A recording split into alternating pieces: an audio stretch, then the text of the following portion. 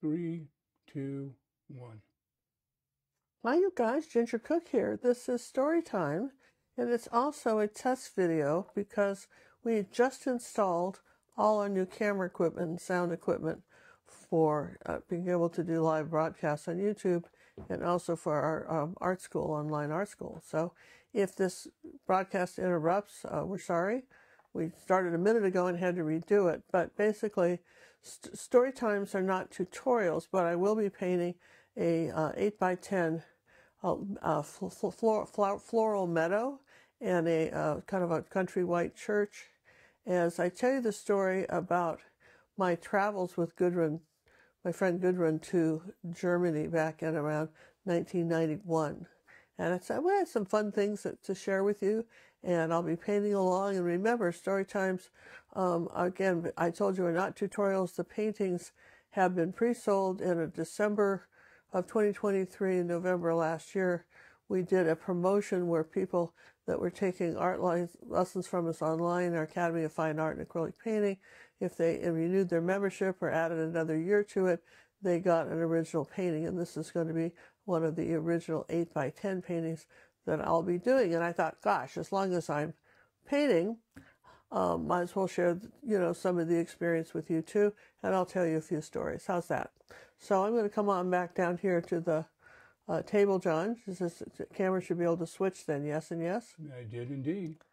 So it hasn't switched to me on what I'm seeing. You only see you or the whole table. Aren't I supposed to see in the little mirror in here? In this one down here on the lower No, it's monitor? in the upper one. Oh, only on the upper monitor then. Okay. Would you rather have you on? You can only be in one or the other. Oh, this is I fine. can swap where they are, or you live where they are. Well, let's try this for now, okay? Okay. All right. So my canvas is blue, and I'm going to be, somebody suggested, a retired video producer suggested I tell people the brushes I'm using, even though this is not a tutorial, but most of you guys know that the brushes I use 99.9% of the time are silver Bristol-on angle brushes from 3/8 inch, quarter, 5/8. That's what I use all the time. So as I'm painting this, I'm going to talk to you a little bit about my friend Gudrun. I met her when she was visiting an art gallery I was in Houston, down there at the Willowbrook Mall, and she and her husband had come in, and I was showing art there, and they were just the nicest couple. They were both born in Germany, and they were kind of here on a temporary visa. I mean, they thought it was not a temporary visa. It turned out it was. That was another story about losing their visa thing here. But anyway, they were here for a few years, and George and I and my friend Kathy Schuster and a bunch of us all became friends with them because they're just a delightful couple. And Gudrun, I think she tried painting a little bit, not much, but anyway, we became good friends. And so she and her husband decided to open a gift store in a place in Texas called right above, north of Houston, called Old Town Spring. And if you ever visit Houston, Texas, Old Town Spring really is a must to see. It's all these tiny little shops. They're, when you go to even an airport, you'll see a shop. It's a shop that's like a chain of shops you can find anywhere in the world. But the people that own these businesses there in Old Town Spring, they're unique. Each one there's like 3 or 4 streets. There's little tea houses. It's cute, okay? And they have little festivals. And anyway, they had this tiny little shop, and they were selling like cuckoo houses and cuckoo clocks and bird houses and all kinds of, I guess I would say they were German souvenirs, right? That probably was what I would call it. Now, it was interesting because her husband absolutely hated all that stuff. Traditionally, if you think about Texas, bluebonnets are the flower of the state, but not everybody likes bluebonnets. So why you wouldn't, I don't know, but, let's just entertain the possibility that maybe not everybody does. Okay? So, anyhow, there came a time when Gudrun had to go back to Germany to go shopping, and buy more stuff for the store. And she asked me if I wanted to come with her. And I thought that sounded fun. I mean, yeah, doesn't that sound fun?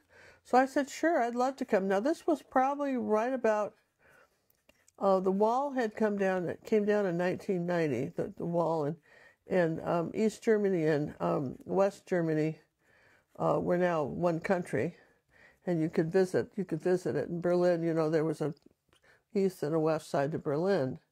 So this was fun. I mean, not a lot of people had seen it yet. And when you went into what would be formerly East Germany, what was interesting about that was that it hadn't changed very much. It was like time had stood still for 50 years, while everything else had moved on. I mean, that was the impression I got as a tourist, all right? So just keep in mind that these are all impressions that an American has as a tourist going over there, right? Now, before we started off, we went in the fall, which is not an ideal time to visit Europe because it's rainy and cloudy. But,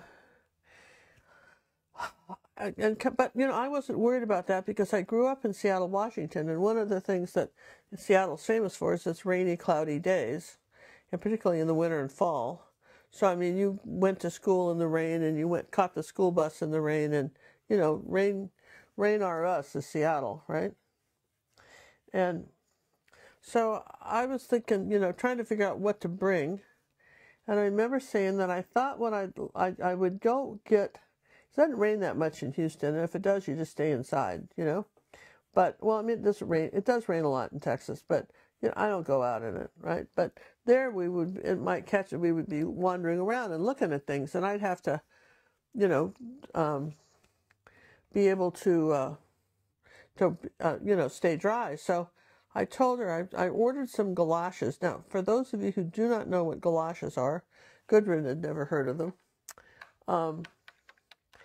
They're like a plastic shoe that goes over like your other shoes, and they have like maybe a little rubber band with a button, and you just kind of hook that on the shoe, and that's what they do, right? You see, back in my day, those were called rubbers. They were called rubbers? Uh-huh. You would put on your rubbers. Well, nowadays you couldn't use that, could you? But no, can't use that nowadays. Nope. But you know, when I was in, they were called galoshes, and everybody had them. My mother had them. I had them. All the kids at school had them. You came to school with galoshes. You took them off when you got to school. You didn't wear them at school. You took them off. So I came over to Gudrun's house, and now, you know, Gudrun came from a line of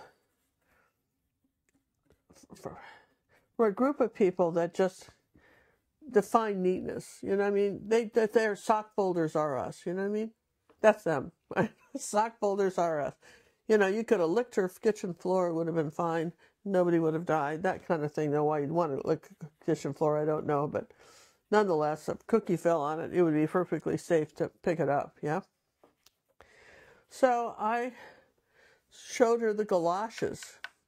And she was just horrified. She says, "You can't wear those." I said, "Why? Why not? Nobody wears those." I said, "Yeah, actually they do." She says, "Not in Germany, they don't." She says, I can't be seen with the person wearing those." That's what she said to me. "I can't be seen with the person that would wear those." I'm going, oh my word, you know, because they're just galoshes, you know, they're you know, I'm not going to be wandering around looking at old castles in high-heeled shoes, you know what I mean?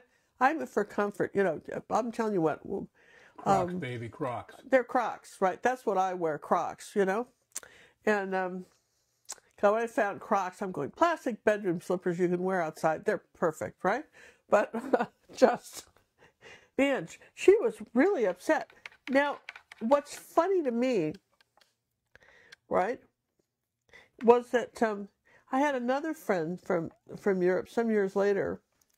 She was from Bulgaria, and maybe you heard over the news this last weekend that there was the church, Joel Osteen's church there in Texas, the third largest church in the United States, you know, of congregation, not necessarily the building but the people, had an incident where there was someone had come in and shot up there was a gun battle, and a little boy was, I don't know if he lived or not, and this crazy woman came in to do damage to the church. Well, Dee Dee came over, my friend Dee Dee came over to America because of Joel Osteen's dad, who had the church before he did. And they brought over all these Europeans to that were from communist countries with the idea, and I think it was clever, just to let them see how people lived in the United States, yeah? How did they live? And maybe the contrast, there's a contrast here. That's what I would say, So she came over with a group of her friends that, or at least maybe she didn't know them all, but she came over with a group of people from Bulgaria. And she was talking to, Dee Dee said she was talking to one lady after the service, and the lady, someone had asked her, well, what did she think of the service, and what did she think of the congregation? And she says, oh my gosh, she says, the shoes those people wore to church, she says, I wouldn't feed my ducks wearing those shoes. So, I mean, I guess there's some groups that have really give a rip about shoes. You couldn't sell a $5,000 pair of high heels to people if people didn't have some sort of bizarre belief that they were better, right? I just, there's a Barnum and Bailey says, there's, one comes along every second or whatever that is. What was you know what I'm saying, right? And I don't mean to be mean, but honestly, people, $5,000 for a pair of hot shoes. And if you were wearing them and trying to impress me, I would have no idea you had them on. Though, conversely, when we're talking about shoes, I know I get a little sidetracked from Gudrun, but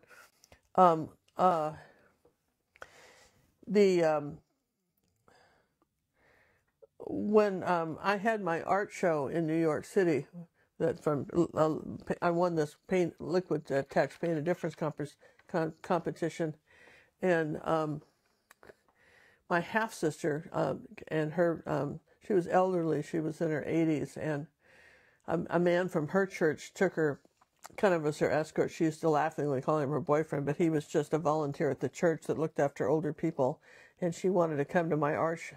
So he took her, and my husband, George Cook at the time, had made some disparaging remark about the guy, saying, did you see he had a hole in the bottom of his shoes? I said, who looks at shoes? No, I didn't see a hole. If I didn't see I've never looked for holes in the bottoms of anybody's shoes. And I'm wondering if that's not a guy thing too, John, that guys sort of, you know what I mean? They can't, I don't know, maybe that's a guy thing that they do that stuff. But I tell you what, I was horrified that he even said that. I said, no, I didn't notice that, by the way. So anyway, back to Gudrun. So she made it quite clear there were no galoshes. So I was just resolved to get my feet wet. Thought it was sort of stupid. But, I mean, I was her guest, and if I couldn't come if I brought the galoshes, then okay, the galoshes can stay. I mean, I'm not an unreasonable person. You can, again, dumb as can be as far as I'm concerned. That's the dumbest thing I ever heard. At least one of them. It goes up to the top 10. But anyway, so good. So we ended up, I didn't take the galoshes, and we ended up ending up going over to Germany. And we went to her dad's. Her dad had moved to Berlin, or, in that area, into East Germany, because his wife inherited a pharmacy, a little pharmacy, that when the wall went down, a lot of reparations were done. They returned people's property that had been taken in the war. Like after the war, when they closed off made that border, some people didn't have, they lost their property, their house, so there was this pharmacy and home that was attached to it, and so they had taken it over. So we went, we stopped first at her dad's, okay? He was so cool. He picked us up at the airport. He was lovely. And we stopped at her dad's, and we stayed with her dad, and he had there was an empty, there was like a guest room basement thing that I stayed in, and Gudrun stayed in another guest room they had. Excuse me for a second. Yeah? I'm going to zoom in on your face because we're trying to get your mouth synced with the sound. So we're going to your face now. Talk to the audience. All right. So, you know, I talk about sock folders, right? Those are the neat people that fold their socks and match them in colors in the store. Yeah? Yeah. You know that, right? Well, Gudrun's father's, it wasn't her mom, it was the second wife, drugstore was so neat that I've never seen a business that, I mean, there wasn't a speck of dust everywhere. All the little, everything in the drugstore was perfectly in order. It was, I just, you know how you get into a place and you're going, it was unimaginable how neat this was. And I'm thinking, okay. And their house was like that too. And that's how that lady kept it. And that would be exhausting to me. Because, you know, you don't often see, I'm sorry, not being facetious, but you don't often see in a cemetery, on the tombstones, they usually don't say she was a good housekeeper. Kind, loving, all that stuff. But good housekeeper isn't even the top 10 things that are on gravestones. I don't think I've ever seen it ever. But anyway, some people carry on like that might be on there someday if they try really hard. And her mother, stepmother, really was like that. Now, how's that syncing up in the voice, John? Okay, we're still off. You can go back down for a little bit. So still need a little bit more. All right, so this is a test, you guys, all right, of what we're trying to do here. So anyhow, so we borrowed their dad's car, and which was really nice of him, because I mean, Gudrun could have rented a car. They weren't poor. She and her husband Wolfgang weren't poor. We rented her dad's car, and we took off to travel around the country looking for things to go in the gift shop. One of the places we went was their equivalent of, say, our Costco or Home Depot, you know, our Costco. And she had a whole shopping cart full of stuff, okay, of things that, you know, I don't know what it was, but she was extremely happy with the result of her outing, all right, which was good. I'm happy she was happy, yeah. And see, this needs to be like that. One more look at the camera, please. Okay, looking at the camera one more time. See if we're thinking.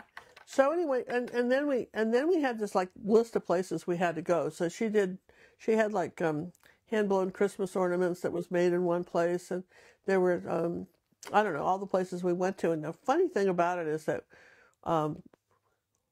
as we were traveling, we got really lost. And we discovered we were in a totally wrong town from where we had reservations to spend the night. We were not in the right town at all. Now, and we said, well, let's just go find a hotel and we'll see what's in this town. This is interesting. And then we were thinking about it, saying, you know, if we had been traveling with our husbands, the difference would have been we would have found the town we were supposed to be in. If we got there at 2 a.m, this is where we're going. We're not just going to stop here because you got lost. This is dumb, right? And actually it wasn't dumb. We stayed in this really cute old hotel and had these giant teddy bear. John would have loved it, in the lobby. And if you guys remember the Steiff teddy bears, the Steiff, they were the very best, right? Of teddy bears. Well,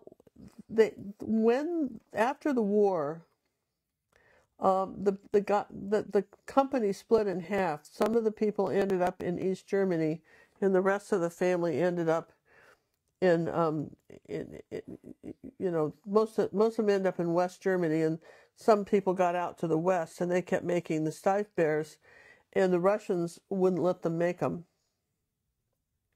They made other stuffed toys, and so this was this rare collection of Steiff bears that they were starting to make, and there was a really neat one I bought, and it had a pen and everything. I remember giving them to Honey, and they have since been lost over time. But anyway, so we have found these neat teddy bears that went in her store. We went and saw the company and everything, and that was kind of neat, yeah.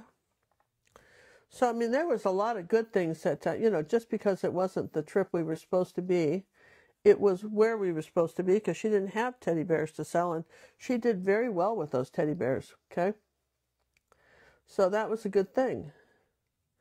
So how's the sound going now and everything, John? We were closer. We're not quite there yet. Okay. So this is why we're doing this broadcast early like this, because we want to make sure that we've got all the equipment dangled up here. So, we drove. It was really interesting. We just didn't go shopping like that. We went to like we saw.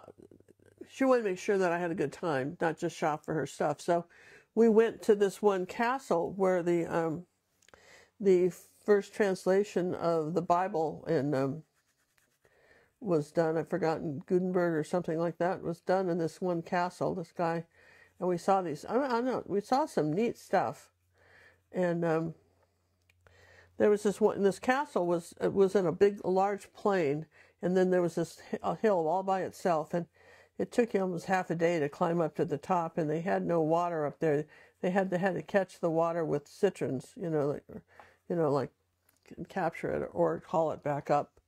It looked to me a little problematic, but anyway, back in the day, people did that, and I remember a couple of the things I remember about that tour of that castle, and I would tell you the name of it. I don't remember, but what was interesting was there were these pillars that were in one of the main halls where there was a fireplace, and these pillars, and at the bottom of the pillars, all around the base of the pillars were these carved doves. And you thought how many winters somebody had sat in there and carved those doves, right? So I mean, we honestly, it was a really interesting. It was an interesting trip from so many standpoints, as far as what we were doing and how much fun. We had a lot of fun, and of course we were snackers. And that's, when you go on a road trip, what do? Well, I'll tell you what you do. You go on a road trip, every time you stop at a gas station, you get some candy and stuff, right? So we had this pile of stuff in the car, right? Where we've been eating. And, I mean, we were having a good time. So when it came time to drive back to the house to return this car that her dad had kindly loaned us, right? I realized that one of the pieces of candy had rolled under the seat to a way where neither one of us could get at it, one of the candy bars. And I thought, man, her dad is not going to like this at all. I mean, you don't understand how these are sock folders to the max, right? Like they make normal sock folders look sloppy, and the idea that there'd be I think it was a couple of them that had gotten under the seat somehow, we couldn't get them out. So I said, and Gudrun was, getting kind of panicked because we couldn't bring the car back like that. I said, we have to stop and wash the car. She said, what? You can't bring the car back. It was interesting that she was clueless about this. I said, you can't bring the car back to your dad. We have to stop and wash it, right? Got to bring it back the way you got it, Gudrun. Sometimes kids are a little funny with their parents. You know what I mean? Oh, Dad, he won't care, right? Well, yeah, I don't know. Maybe some dads wouldn't care, but I had a feeling this dad would care. So she says, I don't know what I'm going to do. So let me try the hairdryer. You up for that? Yeah, I am. I'm going to try the hairdryer to dry this real quick, okay? So we're going to see what happens with the hairdryer when she's doing it.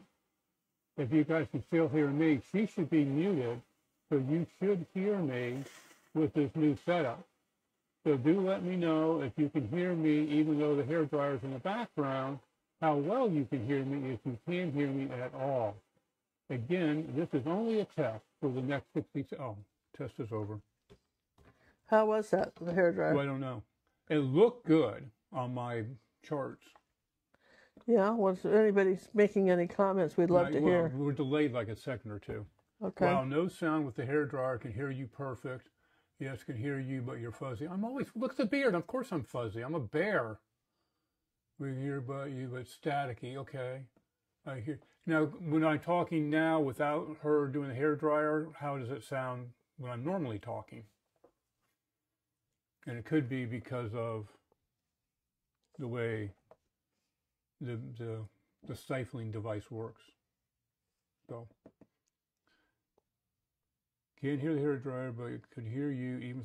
But could you understand me even when it was staticky? I mean, I wouldn't carry on a whole conversation, but at least you don't have to listen to the hair dryer. The pains we go through for you people, you have no idea. Well, okay. Do they have any idea? Probably not. No. Okay, we're going to do, we're really close on the lip sync. All right. The sound is still first, so I got to delay it. Let's see, where do we have it now? We're at 90.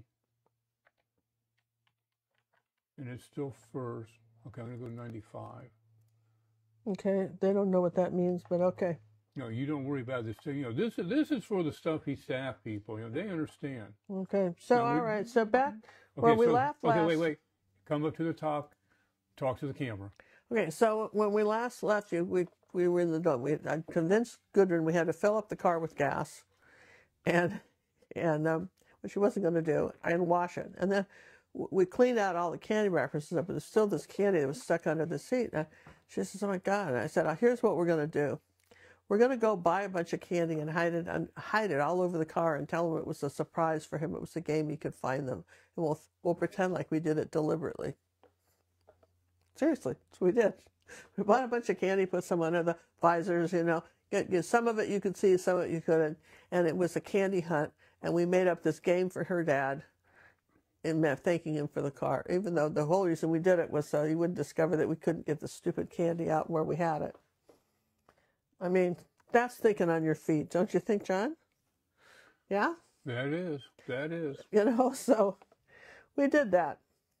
And again, I think it's interesting when kids treat their parents differently than, of course, than guests do. But even, you know, at the point where, you know, Goodwin was brought in her late 40s. So her dad's in her 80s, right? 70s, 80s. And, you know, at some point, you know, you got to be the adult, right? Why? Sort of. I don't know. Maybe a little bit of the adult. But, you know, I don't know, John, but it seems to me like it might not be a terrible thing. So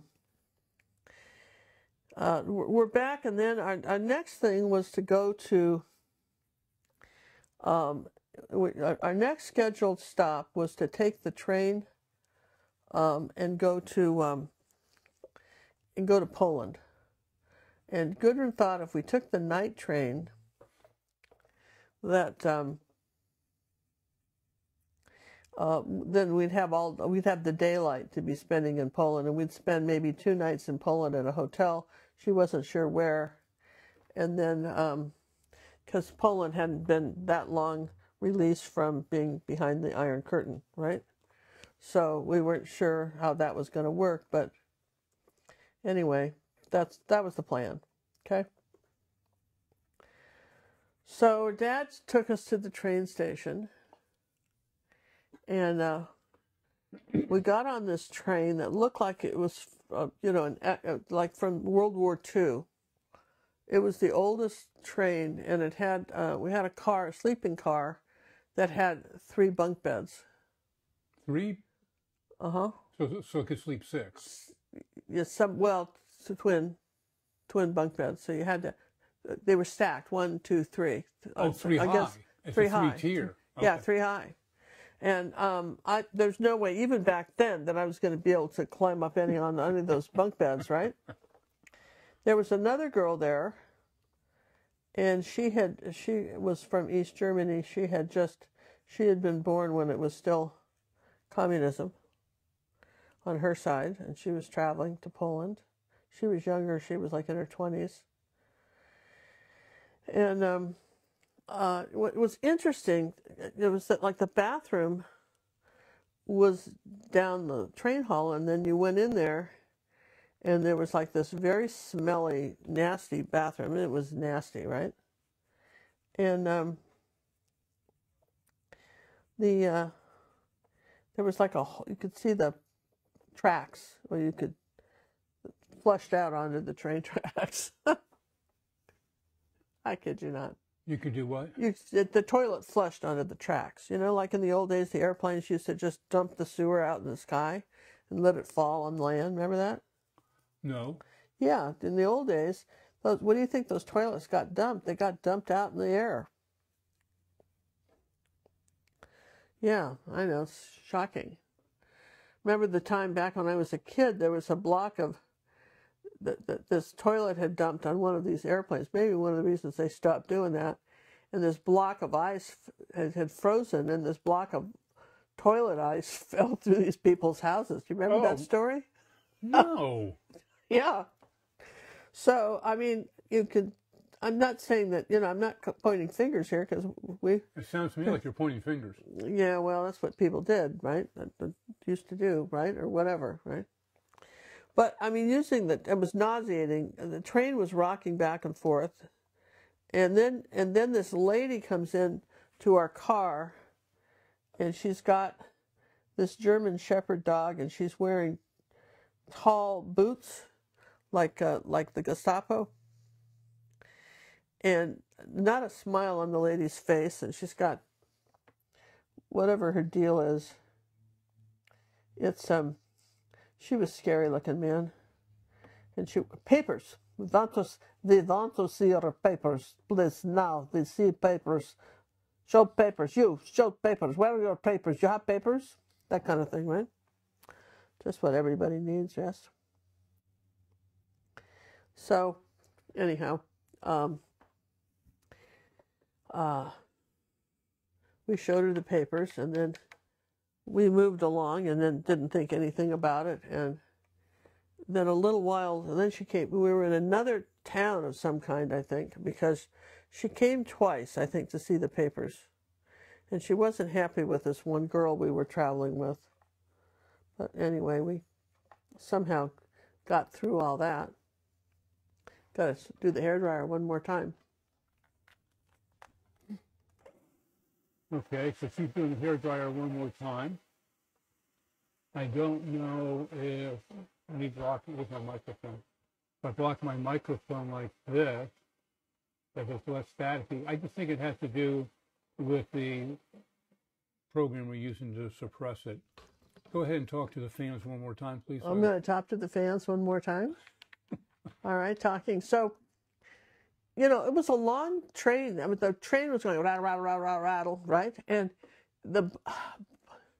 you weren't sure who or what had been sleeping on that bunk bed before you had it, right? So, you're just sort of sleeping on top of it. And I didn't get any sleep that night. I don't know if Gudrun did.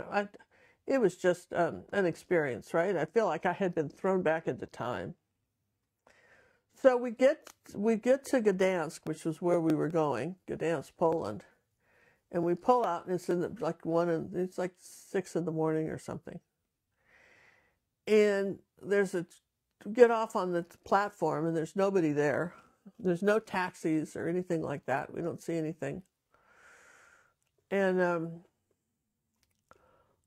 we have no idea where to go even, right? I mean, we're just there in the middle of nowhere, and then in the distance, there's a big sign that says hotel, because listen, Gudrun speaks German, but she doesn't speak Polish. So none of us speak the language, right? And we're there, and apparently the wall hadn't come down long enough for anybody to learn English or German, apparently. So here we are, stuck and so we start, we got our luggage, and we start kind of walking over to toward the hotel with our luggage, kind of rolling it, and we spy a taxi, and we flag him down, and he took us the rest of the way, which was nice, yeah? Which really was nice, John, because I didn't know how we were going to get there. So we're in this very nice hotel, and of course reception spoke English, and Gudrun starts announcing to people that she's carrying $5,000 worth of cash and she intends to buy jewelry with it. And I'm thinking, God, did you not watch any television growing up as a child? I mean, nobody goes around in foreign countries, hey, by the way, I'm carrying a lot of money. Why don't you just hit me over the head and take it? I mean, I'm just thinking, you know, and I couldn't get her to stop doing it. She just made me crazy, right? I'm like, what are you doing, right? What was she trying to get out of that? Well, we had to, she wanted to see where she could buy amber. And of course you could go, we were going to buy amber. And I meant to bring up some of my amber jewelry so I could show you the stuff I got there, which was pretty nifty. Okay. But anyhow, she we took a taxi down to this one section of it's kind of no car area, kind of like a little area where they didn't allow cars, and all these little, you walk down the street, cobblestone street, pretty wide, and all these vendors are selling, you know, amber and different things and jewelry and whatever, art galleries and that kind of stuff, right? So we go into the first store, and she wants to see some amber, and then she says, yeah, that's nice, but I want to buy it where you bought it. Where did you get it?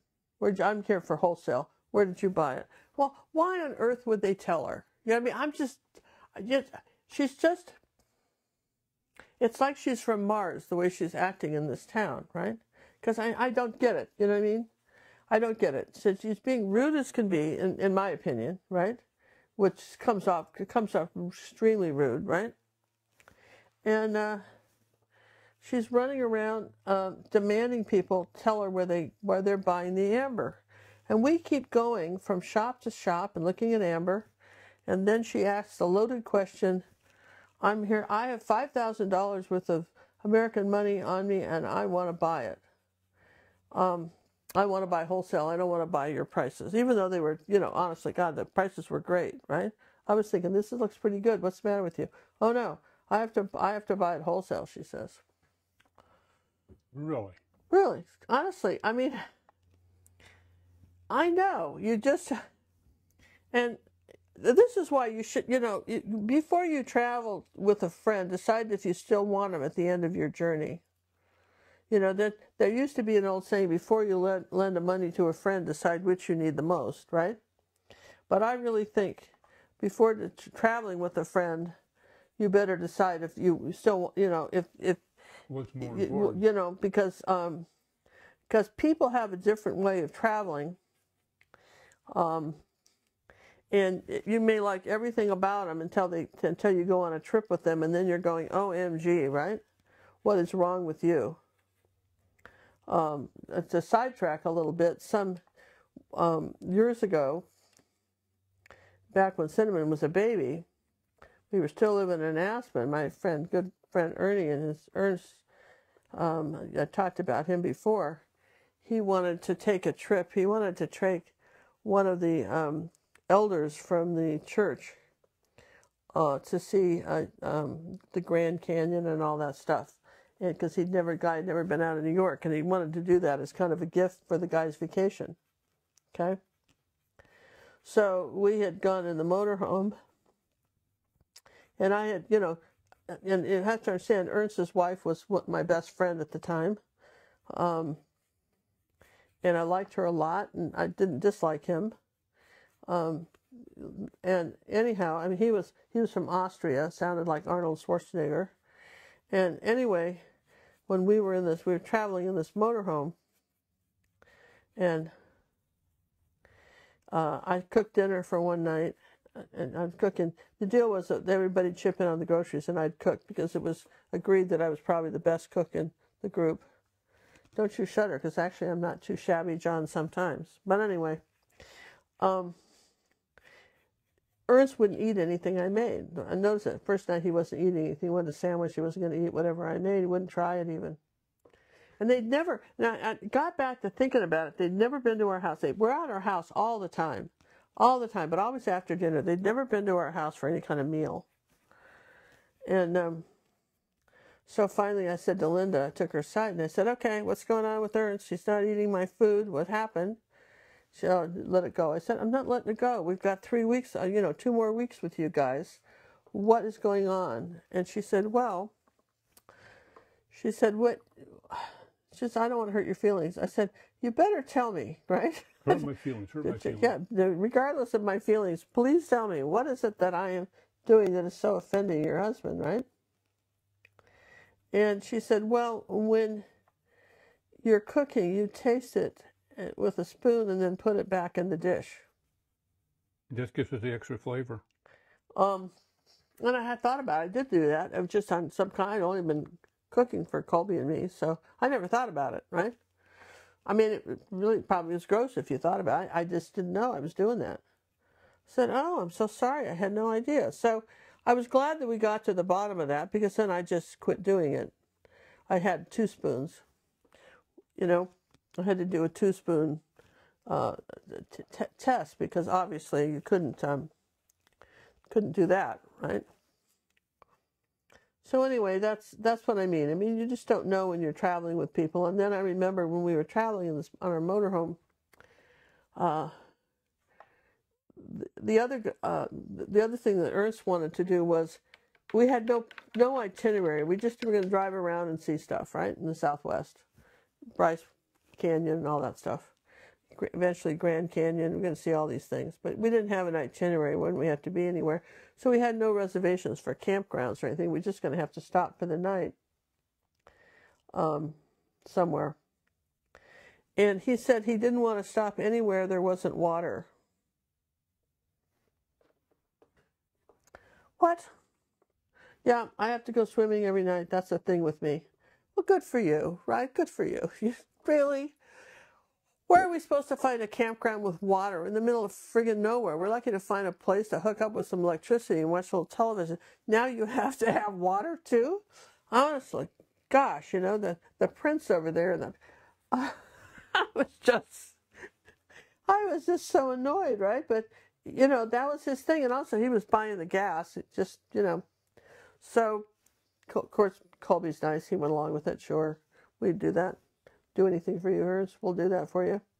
But what's interesting is that we always found water. His intention was so strong. If you talk about traveling with intentions, if you believe any of that, traveling with Ernst would make you a believer, because we absolutely found a place for him to swim every stop. Little rivers and things like that, right? Absolutely.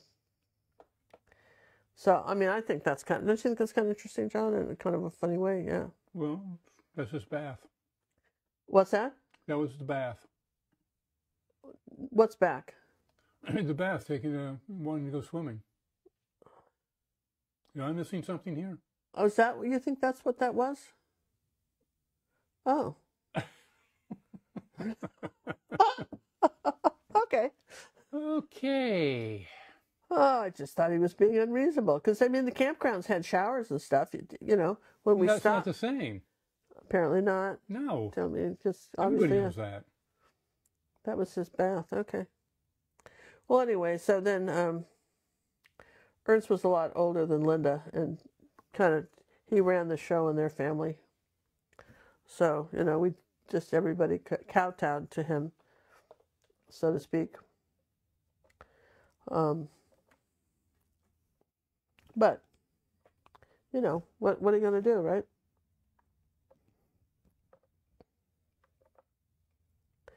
That's what he wanted to do, and that's what we did. So, the other thing that was but again, that kind of travel can strain friendships, I guess is what I'm saying, right? Because everybody has their thing. I know that, for instance, when I was traveling with Gudrun, obviously the menus were in German when we were in Germany, and I'd ask for an English menu, and I'd look at it, and I'd say, "This is it. This is all it is. What else? These are my choices. Surely they've got something else. This is what I'm. This is it, really?" And she'd look at me like she's kind of horrified. "Yeah, this is what we're having. And really, this is all there is, huh? Okay." So there was a little bit of that too. I mean, I'm not saying I'm the best traveler either, but Oh, you're a wonderful traveler. but you travel with me, John, right? I'm one A few of these million miles. I'm one of these people, though, I like to be on time. I don't mind if we got, like with Gudrun and then we got lost and stuff. That was fine. You know, I'm as good as one. You know, we didn't have an itinerary. We didn't have appointments with anybody. When we went to this one place, when we were traveling before we got to Poland, I'll tell you, get back to Poland in a minute. We went to this one place and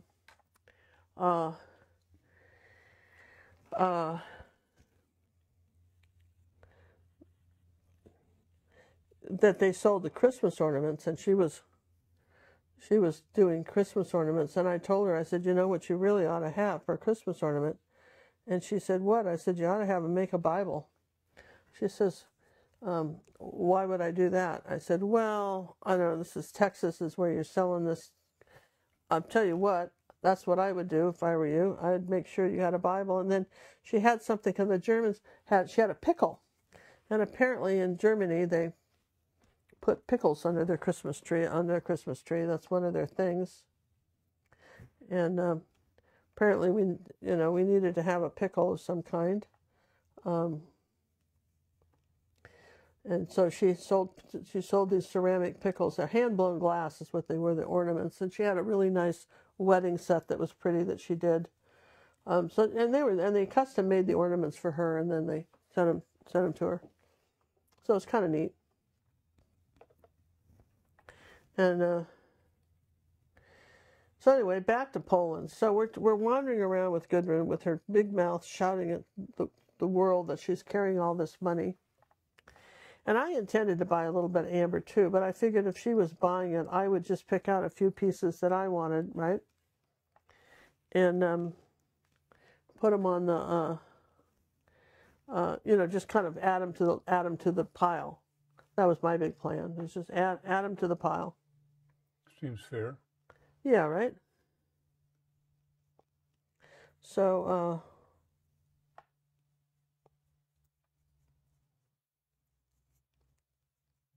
which is what I did, right? So when we finally somebody caved. I mean, it was probably a couple hours of wandering around insulting the locals before we got someone to tell us that we went 2 blocks over. Those were the wholesale factories. 2 blocks over. So we went over there and we met the owner of the establishment, and he did sell wholesale to Gudrun, so she got the prices, and I got some of the I've got some amber pieces that would just shock you. They're so beautiful.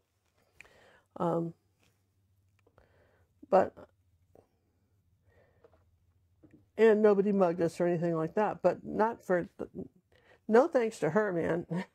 No thanks to her. And again, it was another issue too, is that we didn't speak the language. That was a little bit of a problem. We didn't speak the language. So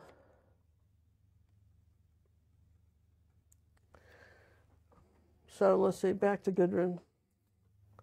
So anyhow, we our trip back from Poland, it was in the daytime, so it wasn't one of those nighttime trains again. So we ended up back in Germany. I don't know, not too far from where we back to her dad's house, and we had a few more days before we went back to the States. So her dad very kindly offered to show me Berlin, and there was this castle that wasn't available before that we could then see, and there were some sites you could see now that the country was not divided, and he showed us where the old wall was, and there was a shopping there was a shopping area there now. I think that's too big, you know. So I mean that was, you know, that was a lot of fun. And so then he's showing us all around Berlin and the statues, and we saw this, like I say, this beautiful castle, and I got a bunch of photos of it. And it was apparently the king at one time had this one particular king, I've forgotten who, but it turned out he was gay, and he had a princess that of course he'd married, but he had a castle that was strictly for men. Women were not allowed. There were no women servants. It was only for men. It was men only castle. Even the dogs were male, no female dogs. Apparently he had some really strong feelings about this. And it was like a 2-bedroom castle, huge grounds. It was gorgeous. The one bedroom was hand painted with parrots all over the walls in total detail.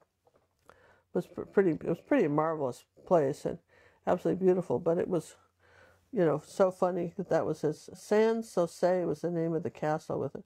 And I think it was translated to no women allowed. Sans Souci. San mean no.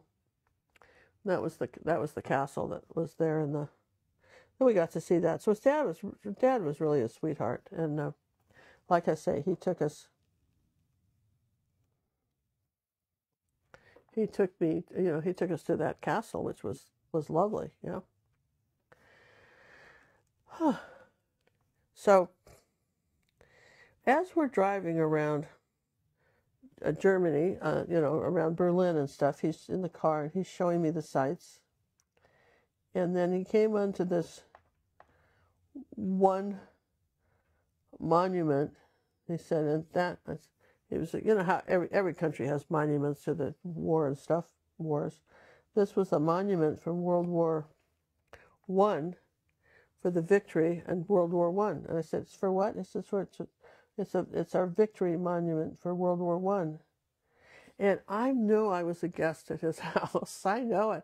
And I know some giant hand wanted to put their hands over my mouth and go, Ginger, don't say it, don't say it. But before, because you know, my dad had been a judge on Nuremberg trials for World War II. And these, quite frankly, this little country had started some wars, right? That they had, right? So I said, didn't anybody tell you guys didn't win World War I? That you guys lost that war? That nobody mentioned that in your history? Just they left that part out. So it was kind of a dead silence, and then Gudrun kind of covered for me. And there was some chatting in German, and we all let it go, okay? So technically, I guess because they signed an armistice, they never saw that as a defeat. You know, they'd signed some sort of armistice thing, and so that wasn't considered a defeat. But that to me was very fun because, you know, he's just, I'm going, wait. I think you guys, at least my understanding is that's, you know, it wasn't a victory. So he was still speaking to me when we got home, bless his heart, right? And I figured I hadn't totally burned bridges with him. Yeah. Which is always good. You know, which is good, because that was a rude thing for me to say. I just should have kept my mouth shut, and I didn't. But,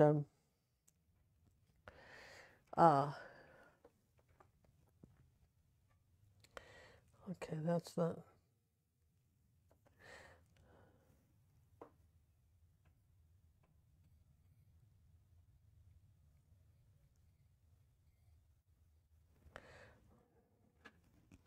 Anyhow, so then Gudrun and I decided to have a day shopping in Berlin. We would go downtown and go shopping.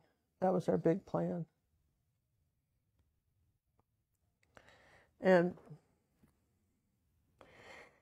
so, I mean, it was interesting. When the thing that I noticed most about, and I started to understand more about the galoshes, was that even the oldest person was dressed up to like the max, like they were going to work or something.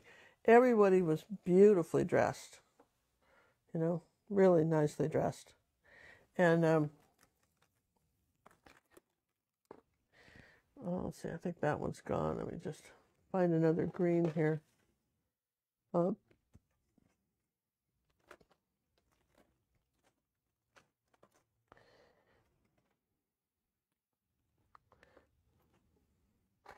And everything was lovely. And I think I did some shopping. I don't remember what I bought or anything, but we did some shopping. And, but I realized I missed a segment. Before we go into that, when we were driving around before we returned her car, we'll go back to the shopping because I missed a part here about what I was going to tell you about that. When we were driving around before we turned the car, we went and saw one of her oldest friends, and I couldn't tell you the name of the town, but we'd gone there for something, and I think it had something to do with what she was wanting to buy too, as far as stuff for her store. But anyway, we went to see this friend, and her friend was single, had been raised in America, but was German. Quite hated Americans, as far as I could tell. Sure didn't like me. I think she was annoyed with Gudrun and I. Not only did we go see her, but Gudrun announced we'd be spending the night there at her house. Now, I got to tell you that this lady, her house was immaculate. Another one of these stock folders, right? But what made her house, to me, totally unique was that everything was black or white. There wasn't so much as a pink cushion or a pale green, or it was black or white. That's what everything was. And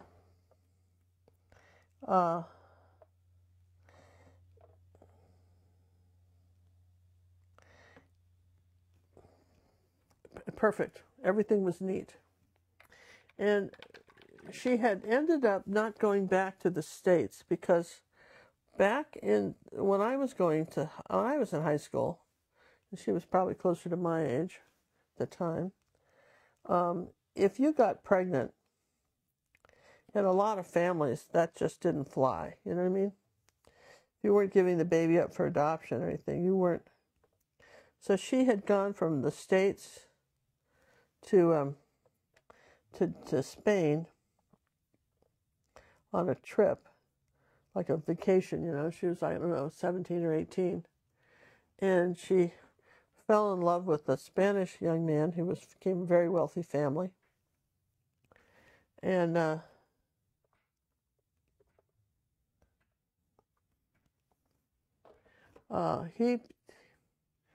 she got pregnant. Who did? This lady that I was staying at her house. And she couldn't go back to the States, and she wasn't willing to have an abortion. So she ended up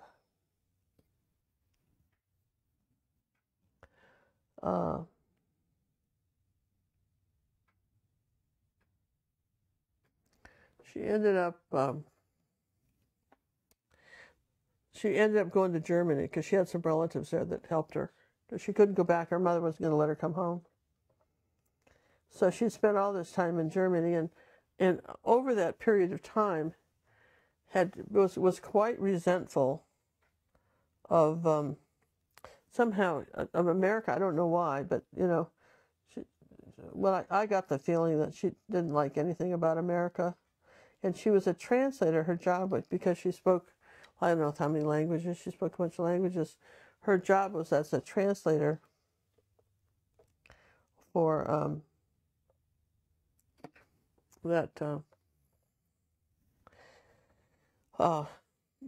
all kinds of companies that they hired her to translate. So she made good money.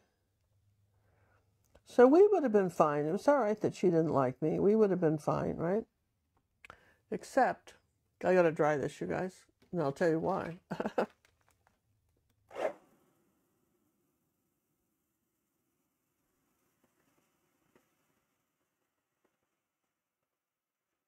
That's a reverse angle, taking her camera and shooting it down from the top down. Something a little different that we can do now.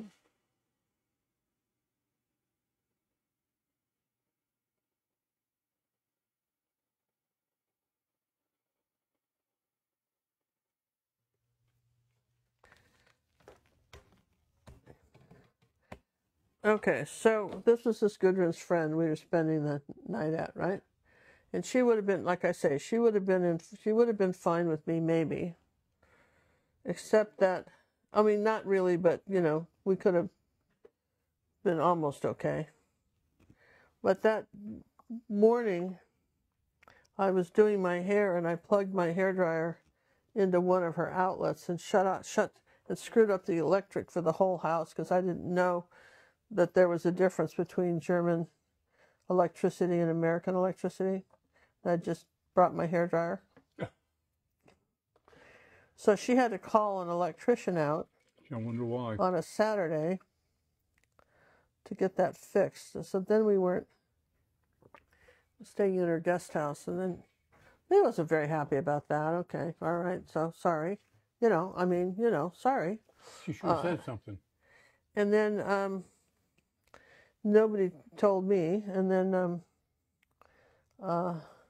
you know, and if you don't, you know, if you just don't think about those things, right? So anyhow, so then we were I was coming over to breakfast at her house after the debacle, and I closed the door behind me and it locked automatically and I didn't have a key to get back in. And apparently I was in charge. Nobody told me that either, and I was in charge of the key. So then we had to call out a locksmith to get back into the I know, you feel sorry for me, don't you? Because I'm not trying to make this woman mad, but she really just totally hates me now. And then Gudrun had to do some stuff downtown in wherever we were. And so she had made arrangements for this lady was stuck with me for the day to take me to an art museum.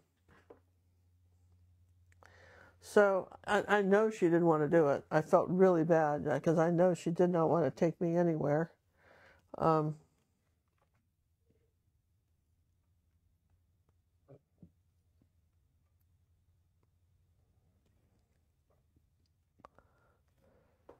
But nonetheless, she was stuck with me. So we went and saw a couple of things that were really interesting. We went and saw a Gauguin exhibit, and it was marvelous. It was his paintings, and they were so beautiful. And you could go right up and touch them. In America, if you're going to an art museum, they have guards. You get closer than, say, 3 feet, and there's somebody going to discuss it with you. Okay? But in our case, we were allowed to go right up and look at the paintings. As an artist, I thought that was just so interesting. So we had an exhibit of him, and then was another American artist that was big. So that was a huge thing for me. I mean, I really, not only did I just love it, but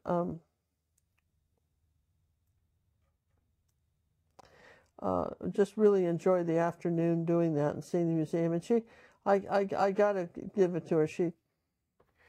I mean, I know we were never going to be buddies, and I would never want to hear from me again, I'm sure. But we did at least share that nice experience, and you know, so that was good, right?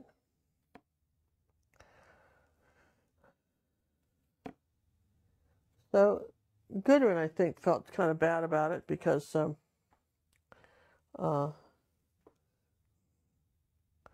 know, they were old friends and stuff, and I offered to pay for the locksmith and the electrician. She wouldn't hear of it. And then I later learned that her son had autism, or no, he was bipolar or something. Something had happened, and he couldn't work, and it was a thing. So anyway, I was sorry, you know, about that. So anyway, now we're back from Poland, and Gudrun and I are shopping in Berlin, right? And looking at all the fancy people dressed to the nines, which makes the idea that the galoshes being perhaps I understand where she was coming. Not totally get it. Because, I mean, I just, I guess in the States you'll see all kinds of people anywhere shopping. It wouldn't just be somebody, like that. So we're running late. Goodwin's finding all these things that she wants to have, and for her store, and she's having a blast, man. She's buying stuff like crazy. And I'm saying, man, aren't we supposed to be dinner? Aren't we supposed to be going to dinner? Your dad's having dinner for us tonight. Don't you think we have to get back? Oh, no, it won't matter. He won't care. He had all these guests come to meet his daughter, and they'd all had dinner by the time we got there. Seriously. And Dad was mad. What do you mean he won't care? Why. He was just absolutely furious with her for that. I mean, And I understood it. I mean, and then her friends were all, of course I was all German, and they had known each other for years and so forth like that. And then Gudrun introduced me and as an artist and all that stuff. And then I could have killed her. Then she says, and she says, my friend here, we think is the daughter of Albert Einstein. What? Well, it's not that I mind her saying that, but you got to imagine who she said it to. This was a country that rounded up 6 million Jewish people and killed them, right? And I thought we could have left that conversation in the States. You know what I mean? Yeah. And I'm not saying any of those people were involved in any of that, though no one ever admitted to doing it anyway, right? If they weren't on trial, certainly no one was going to fess up to it, right? And I'm not saying anything bad about any of your guests, so it probably sounds like I am, and I'm sorry, but I just thought, okay, yeah, let's bring that up. That's marvelous, right? But anyway, that was all. So her friends were having trouble kind of understanding my English. In fact, Gudrun once made the comment. She said she knew that she could really understand English when she could understand anything I said. So I had a running joke. She says, speak to them in your cartoon voice. I'll understand you better about what you're saying. So if any of you ever watched Boris and Natasha and Squirrel, that we're going to go squirrel, must kill moose and squirrel, remember Natasha and Boris? So then I spoke like this. Everybody understood exactly what I said, and I can do that better when I'm a little drunk, but and that was apparently that was a hit because they could then understand what I was saying, which is always a good thing, right? So anyhow, the dinner was uncomfortable only because we came in late. It was totally rude. And I didn't know what she said in German, if she wanted to blame it all on me, because if I were her, I would have done that. I would have blamed it all on me, rather than, because her dad was so mad. I would have said, oh, it is, I have this foreigner with me, and, I would have said something like that. I don't know if she threw me under the bus with that or not, but there was this feeling of kind of save your own skin quick, right?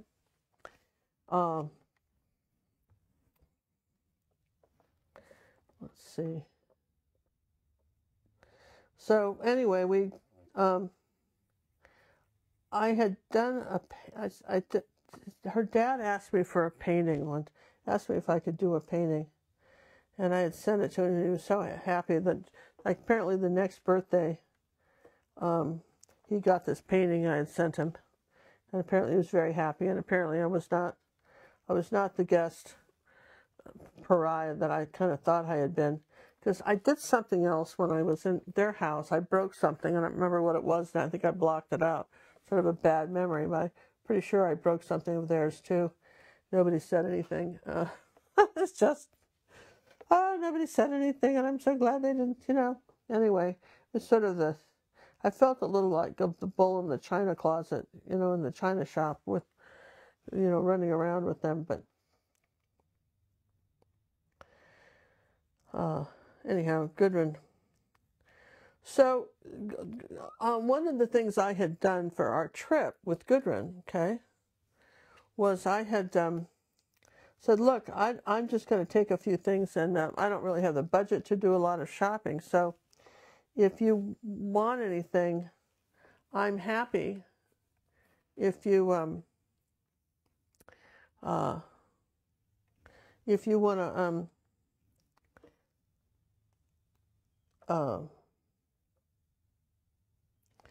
you know, use my suitcase. I'll bring an extra suitcase, and that way you won't have to pay for shipping, and you'll make a bigger profit. I mean, why not? I wasn't going to use anything, right? So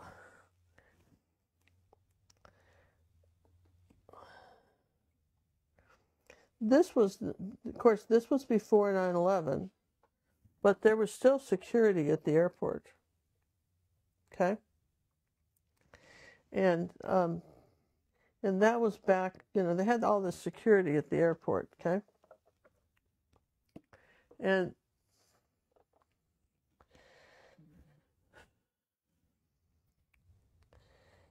we went to the airport. Dad dropped us off. It was all very nice, friendly. It was a little chilly, but still okay, right? We weren't a little chilly at the airport, I will say. But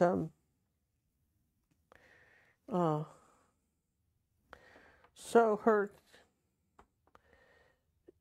you know, we're waiting to get on the airplane, and Gudrun disappears. That some security come for Gudrun, and she doesn't come back. And we're waiting to get on the plane, and she's not there. And I don't know. Her husband's going to meet us at the airport. I don't know what I'm going to tell him, because she's just not there.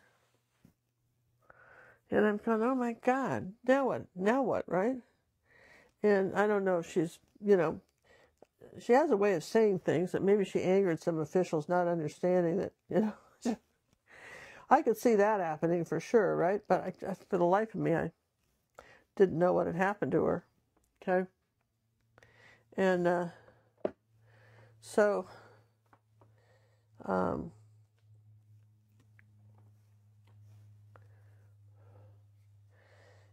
she didn't come, and I finally got on the airplane. I had to decide whether I was going to just not get on the airplane, or I figured I'd just go home. I mean, you know, I don't know anybody, and I don't know how to call her dad or anything, and so I just figured that I didn't know what to do, so I just got on the airplane. Make sense? Well, you know, what else could you do? Well, I don't know. And then she got on the airplane right before we took off. Right before. You were nervous, Nellie. Well, you know what I mean? I don't do well with stuff like that. John knows. He'll tell you. I do not do well with people screwing around and doing stuff like that. You better not be doing that on my trip, right? I don't like it. You know, I just don't. I don't like anything like that. That's just not okay. And so it turned out that she had in her suitcase. All right, let's just back it up. And she'd gone to, like when we told you we were at like that Costco kind of place in Germany, and she had bought these little pieces, and they're like little metal things, and they melt in your tea, and however the shape they make, they tell a fortune. Apparently that's something they do in Germany as a you know, like a Christmas tradition, New Year's or Christmas tradition. And she had bought some of those. And when the x-ray machine x-rayed her bag and they picked that up, they didn't know if it was a bomb or what it was that she had. And so they had hauled her in to explain it. And of course, you know, she explained it, and she was gone a long time, so I think they had to take everything out of her bags, and it was a thing at that point, right? So so she gets on, she says, yeah, they wanted to know what all that stuff was. And all I could tell you was, remember, she had one of my bags that I had given her one of my bags. to use to hold her stuff in. And when they had asked me, did anybody pack your bags or any of that, I mean, I didn't even think about it. I said, oh no. Now, can you imagine? I have no idea what she's bought. I don't know what any of this stuff is for, right? So she loaded up your bag. She's loaded up my bag with crap like this. Sorry. You have no idea what's in it. And no, I didn't know. It just said, sure, take the bag. I think that's perfect. Perfect setup for a movie. Yeah, I have no idea what's in the bags, right? And she did that. Do you know what I mean? She, man, yeah. So, anyway, I don't, my little rule now is I don't care how much of a friend you are. You can't carry anything in my luggage. I don't care. I'm not bringing anything extra for you. You're on your own. That was my dear lesson, right? Because I'd probably still be in Germany trying to explain all that stuff. You know, and then she'd probably be, you know, because, I mean, you weren't supposed to, remember, that was the whole thing. You weren't supposed to let anybody do it, right? You were supposed to do your own bags and all that stuff, remember? Absolutely. That was the,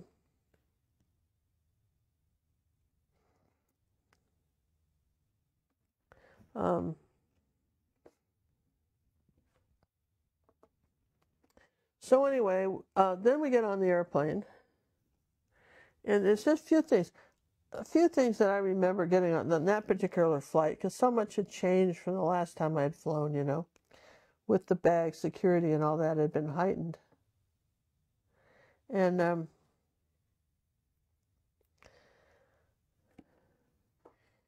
they had me, they were passing out forms that you had to sign if you were American and fill out, that said in case the plane went down, what relatives you'd like contacted. That sure does give you a vote of confidence, doesn't it? Yeah, just getting on the airplane, and that's the thing. And it was interesting because when I had asked for one of those forms, the stewardess looked at me and she said, "You're an American?" I'm going, because I guess, I don't know, where I was dressed, you know, no galoshes, so how would she know, right? Didn't have any galoshes on. So only Americans wear galoshes. Apparently I was dressed well enough where I was mistaken for being in Germany. I mean, I tried, man. I tried. You're an American. Oh, yeah, I am. Oh, well, then you get one of these. And then Gudrun says, well, I want one. And they said, you're German. You don't get one.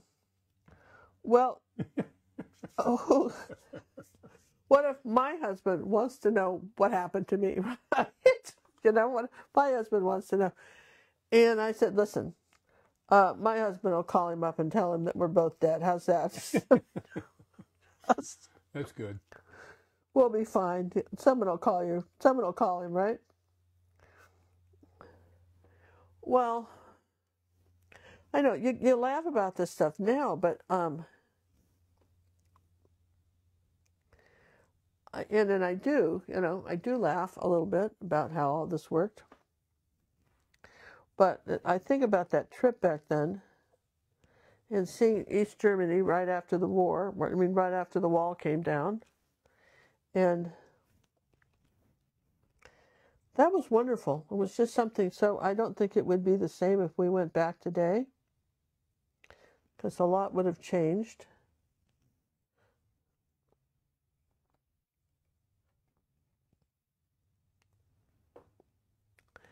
And that was a really lovely trip. But as time went on, you know, that was back in 91, but by the time after 9/11 happened,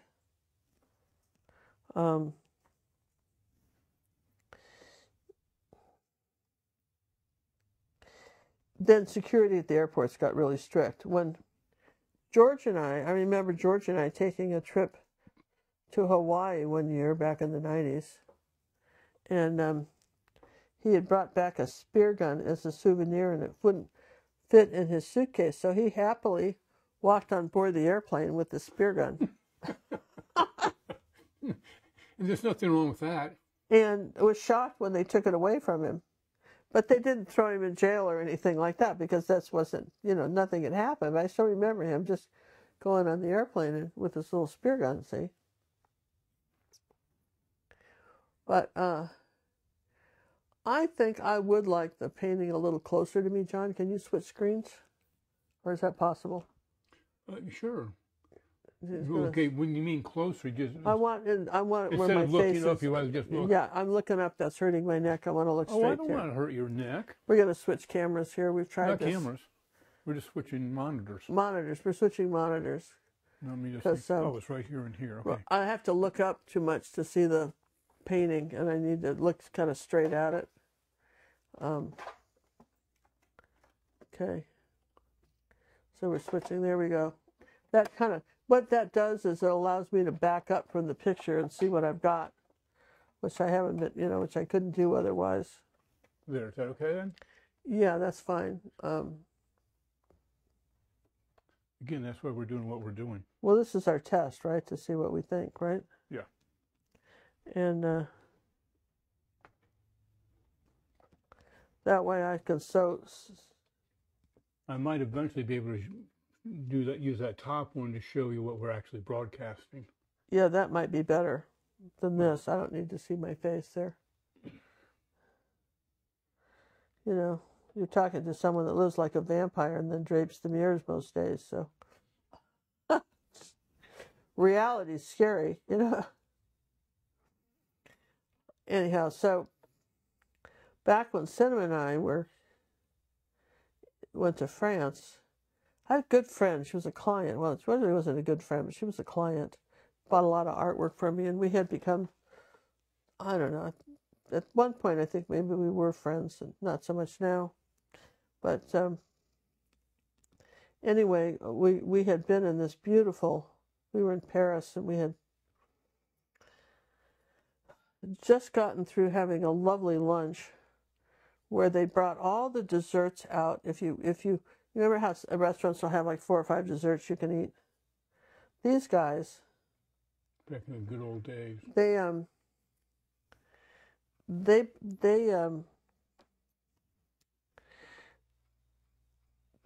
had a platter of a little tiny bit of each dessert they had, rather than just have to pick one if you wanted. And I've never seen anybody else do that. That was so nice. I mean, I'm telling you what, that was really, that was just lovely.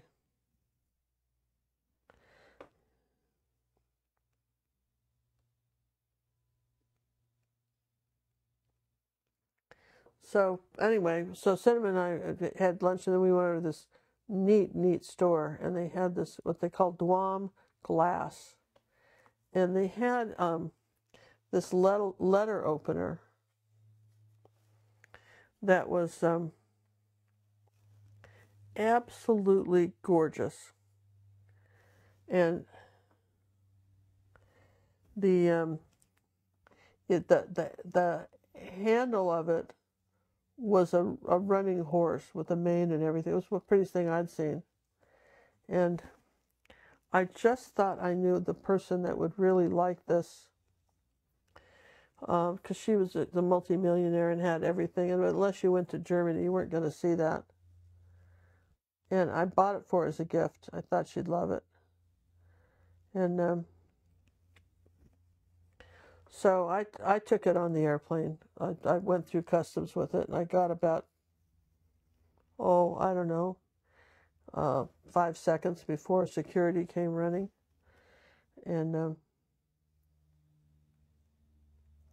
wanted to know why on earth I was bringing a knife on the airplane. And it never occurred to me it was a letter opener. Of course it was a knife. And it's just, I didn't, you know what I mean? I wasn't translating it like that. And they explained I couldn't have it with me. It's right after 9/11, okay? And the thing about the rule I'd heard about in France was even if they're at fault, it's always your fault. If you want some help, you better make sure that you explain it's your fault. And in that case, it was my fault. So I was profusely sorry, okay? profusely sorry, you guys. I was very sorry. I didn't think about it. So anyway, they let us board, and they checked that. Somehow they checked that for me, or got it in the suitcase, or whatever. But they decided I wasn't an international threat. Just a stupid American who couldn't follow rules, maybe. Probably closer to that. So,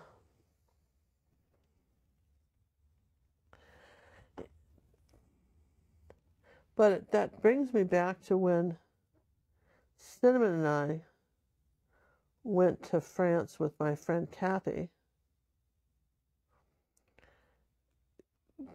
That was back after 9/11. That was my second trip to France, and I won't tell the whole trip, but I think what was probably germane to the subject I'm talking about now is, you know, luggage and bringing stuff on the airplane and so forth. So, when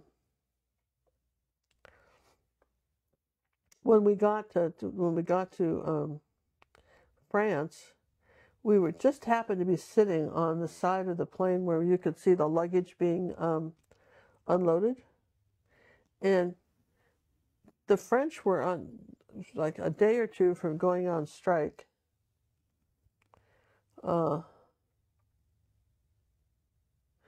And they were throwing the luggage around like they hated everybody, and it was like that commercial with the gorillas. Remember they did a commercial one time about that they just could have filmed those guys,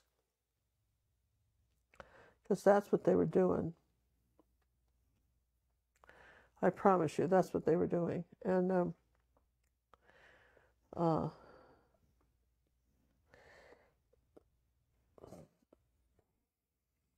I have to change brushes now and do something else.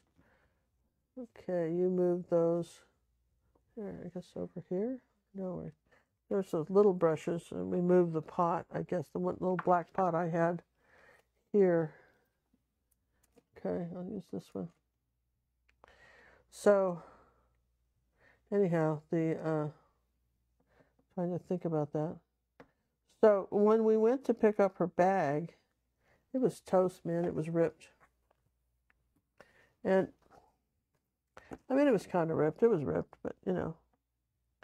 So, it took about, I don't know, a couple hours to get anybody to come talk to us about her bag. I mean, that's what it seemed like. I mean, it wasn't that long, but it sure seemed like that. And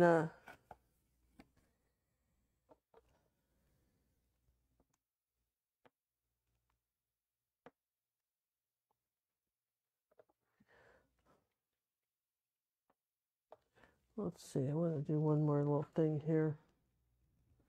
It's my tape. So anyway, they came around and they were talking to us about the bag, and they told her that they wouldn't give her any money for it, but she could take it into the town. And I've forgotten the city, you guys. It's been a while, right?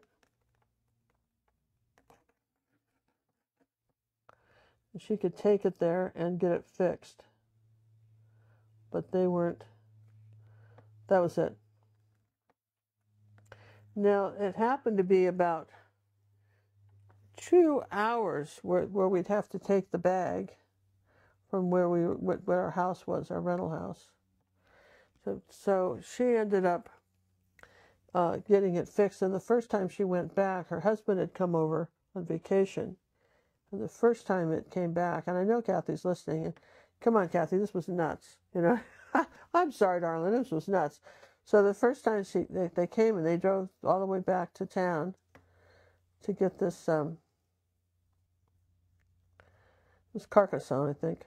It wasn't even Carcassonne, it was further than that, where they went. And then the shop was closed. The French had, we never saw so many holidays as the French had. If everybody, you know, the Catholics all over the world celebrate all the saints, but if they have a saint, they take the day off, man. It's a good deal, right? I mean, you get a guaranteed day off, apparently.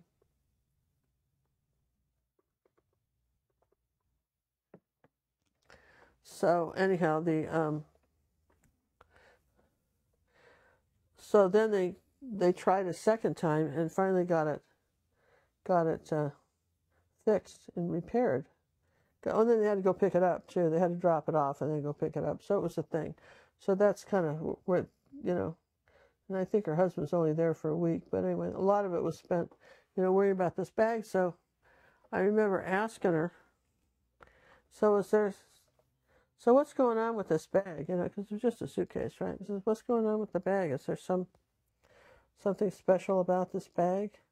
She said no, there had been a prize she'd gotten when she was selling Amway. So I said, it wasn't like some heirloom bag? She said, oh no. But, you know, it wasn't. But anyway, she got it fixed. But conversely, so you've heard this story, but this is a cautionary tale for those of you not. John and I, when we took our trip last year to Barcelona and Venice, we flew to Florida from Texas, and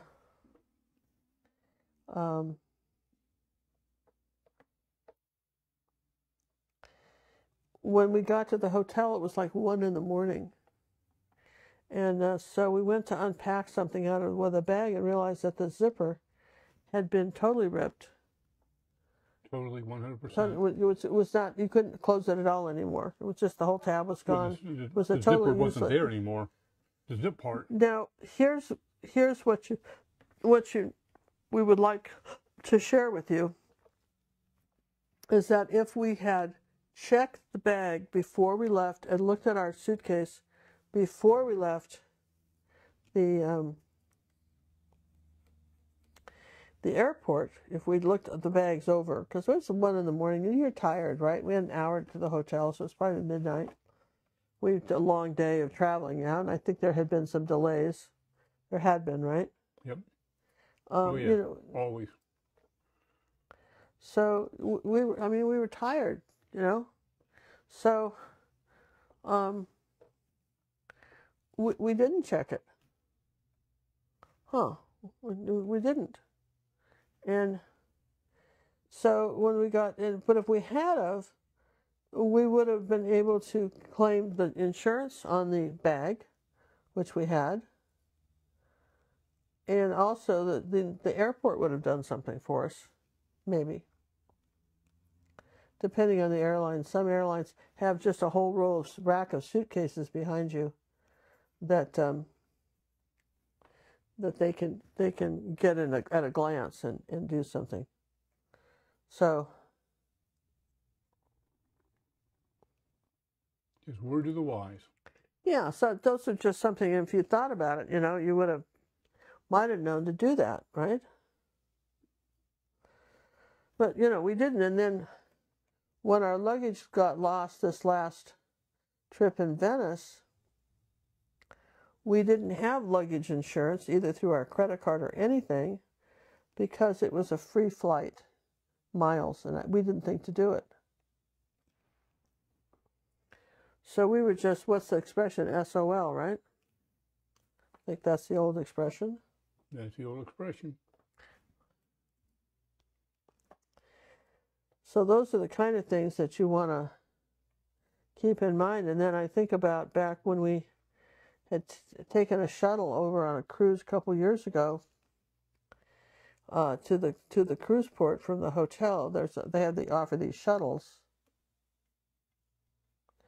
and the guy let us out. It was very crowded. All these buses and stuff were pulling up, and he let us out. And I was on a scooter. I couldn't walk. My knees were bad. I had a scooter. I was standing on the curb. Guy unloaded our suitcases. He unloaded our suitcases onto the curb, and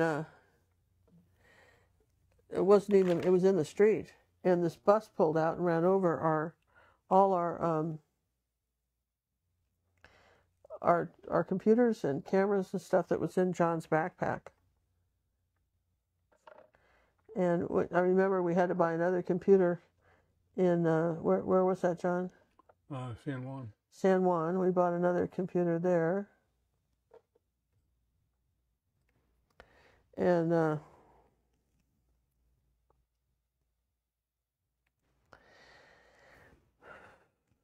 and nobody would take responsibility. The bus driver said it wasn't his fault. If it had happened on the airplane, the trip insurance would have paid for it. We had insurance up the wazoo on that thing, and nobody was willing to pay for it. Except Apple. But Apple did the warranty on it. We have Apple Care. We always get Apple Care. And they go, what happened? We told them, we go, okay, we didn't have this conversation, so what happened? It just broke. Yeah, they fixed it. They fixed it. Apple Care fixed it. That's why we're Apple people. Because it's good stuff. Yeah, they were absolutely marvelous, weren't they? Yep. So anyhow, that was the gist of that. But it was interesting in that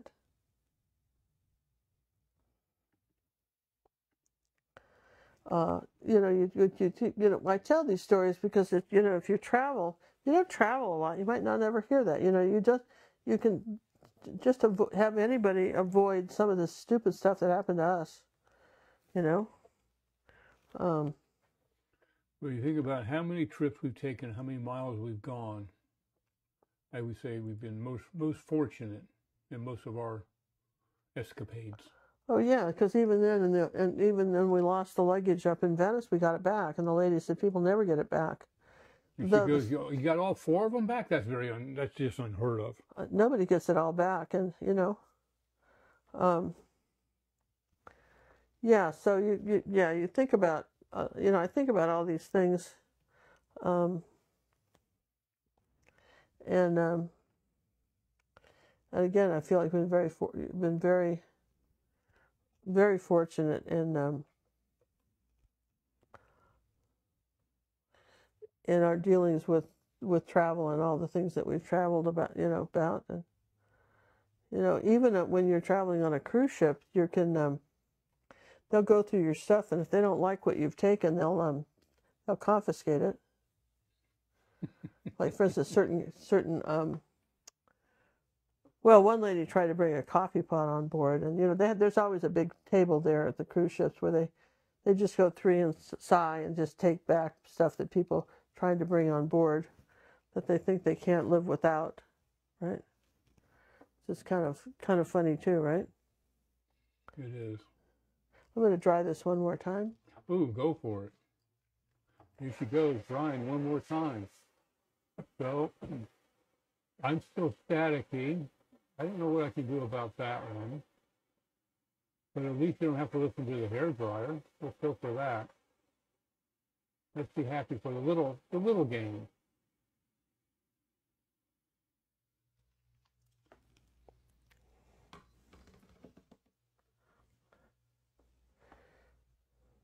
Where is that little...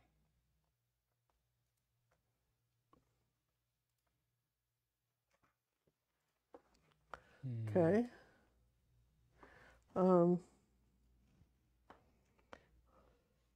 Good quality, more CPU usage.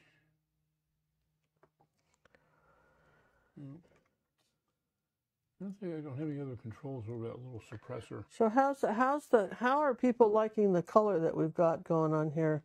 Anybody notice the difference in the quality of the color on the paintings? Has anybody really noticed anything we're doing? Is anybody out there? Hello? Is this thing on? Well, that's not a bad thing to ask, don't you think, John? No, I think it's a good thing to ask. How's this compared to what we had before? Do you like it more? Less? Not at all. Please select one of the following. Yeah, well, we do kind of want to know, right? You just want to know. Yeah, we really do just want to know. Yes, it's very clear and I think a vivid color picture. It's what? Very vivid colors. It's gorgeous. It's clearer and lighter white, lighter, less yellow. Yeah, the other one did push yellows. Didn't notice anything different in the colors. Michelle, you should have your eyes checked, just saying. Colors, there's a big difference in the colors. Yeah, huge. Even I can tell you that, right? From somebody that plays with colors all the time.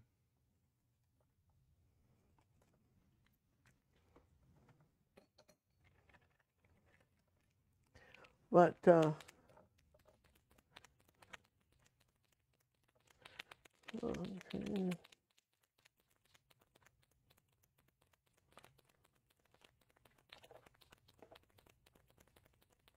I'm shaking up my Posca pen here. Is that what that noise is? This is my Posca pen shaking.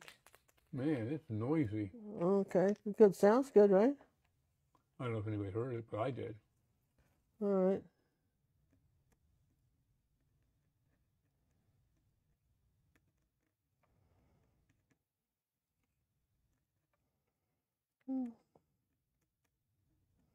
I'm not impressed with that. Just use a tiny brush. You moved that little jar I had of tiny brushes somewhere. No, that's impossible. I didn't touch any brushes. Yeah, you did. There was a little jar of dark brush, you know. Oh, yeah, I had to move that one. See what he said? He had to move it. See? There. That's why there was so much room over here. Yeah. It sure was nice with all that room. Yeah, put them back, man. Put them back, right? Here, let me move the lid. Sure, you should do that. Wow, look at him stomp around here. Hear that stomping? Honestly. Stomping, right? So, Man, you want everything. Yeah. But Gudrun and her husband stayed for, they kept the German house going. And then there was a problem with their visa. And they ended up going back to Germany. Just as a side note, Gudrun's husband, Wolfgang, his parent, he was probably born during the war, and his mother left him for a rich German banker, and he never saw his mother. And for some reason, after the war, they still were able to keep that. There was a bank in America and here, and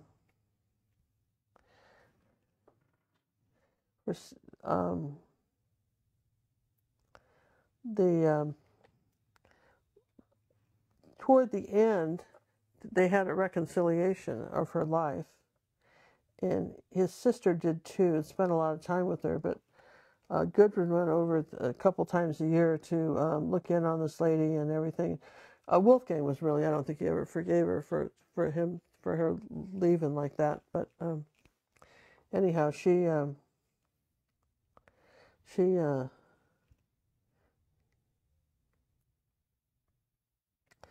left all her money to them, and so they got her condo and in Germany, living happily ever after, I guess. I haven't talked to them in years. But that was sort of the upshot of them. I'd say that that just.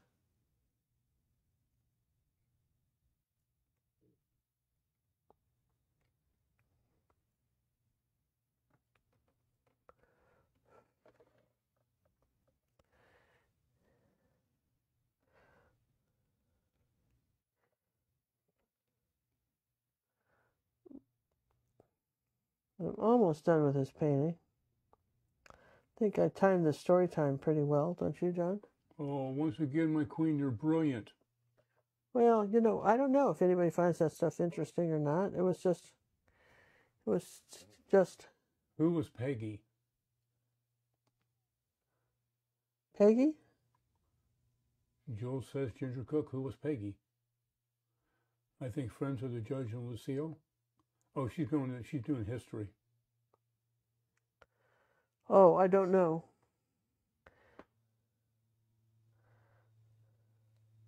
I think of that, guys. A little side angle from the palette camera. I know. All these things we can do. We're in control now.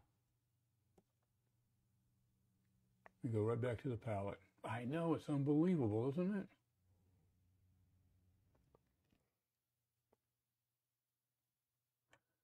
Very interesting story and a good painting. That's from Lisa. Thank you. You know, a lot of fun in there, you know, in Germany, and it was interesting. I mean, it did rain. I think we could have used the galoshes, not to put too fine a point on it, but I think we could have. Honestly, you guys, I thought it was sort of funny, but you know, people get, you know, my sister was sort of like the Imelda Marcos of our family in that she loved shoes, and I really never liked shoes. I wear them, but I never liked them. I found shoe shopping to be tedious and tiresome. Where my sister could have gone shoe shopping forever and just absolutely loved it, right?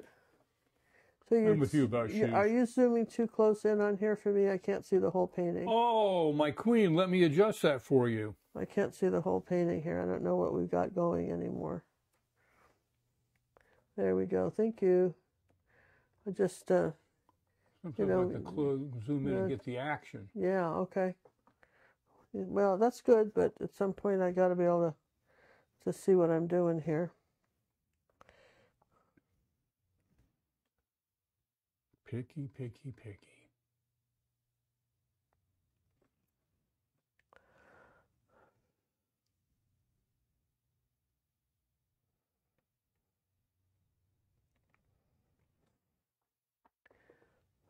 So I think we're ready for Monday's show. You think that we can make this work for Monday, right? Yeah.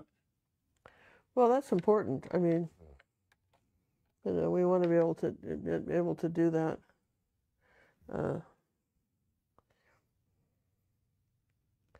Because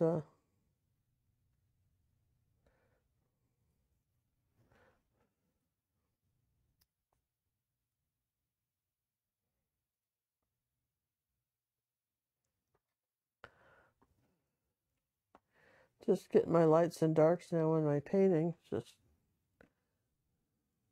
oops.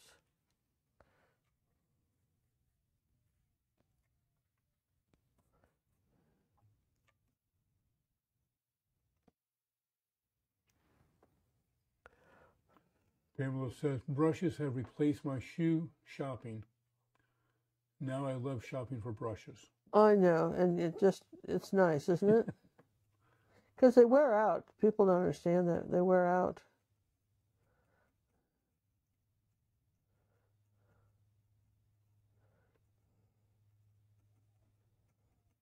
Maybe if you weren't so abusive to them and talk to them. Yeah, maybe so, John. I mean, I'm not saying that's not true, just...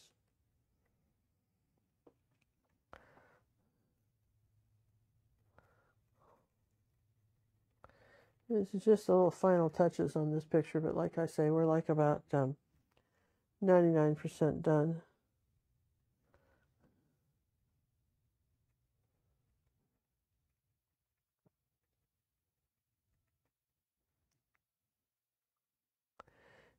Meadows are fun. You can put all the little flowers in them and stuff like that.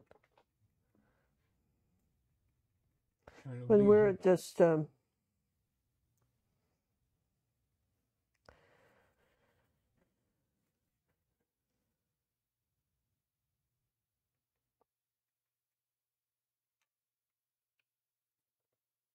why don't you find me a frame, darling? We'll see what we got going here for this. May I get that for you, my queen? You can. That helps. Sometimes I think I've told you guys this, if I put it in a frame. The other person we went to see was Gudrun had a sister, and we went to see her too. And again, not quite as much of a sock folder as her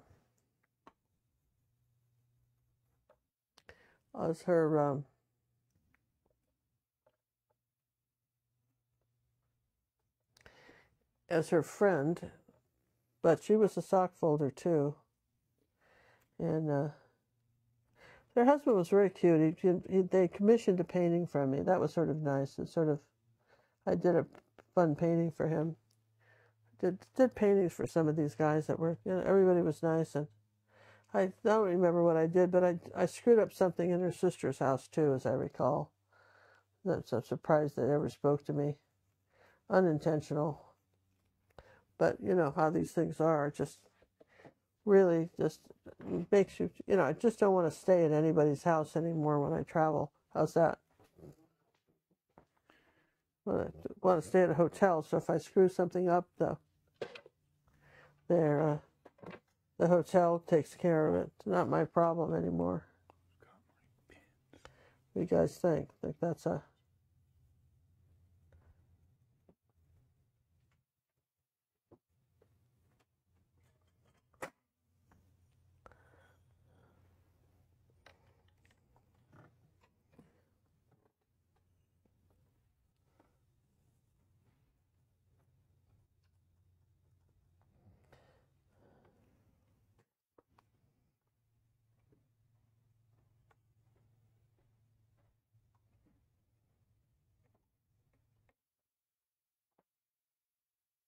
Ooh, let's dirty up more brushes. Yeah, a little fan brush action. Yeah, that's a rarity. Yeah, People are in for a treat on that one. I never do fan brushes, but sometimes a painting like this, you just can't help yourself. Well, they're kind of required, aren't they? So there you go. That's that sort of soft look that I'm looking for with the fan brush. That.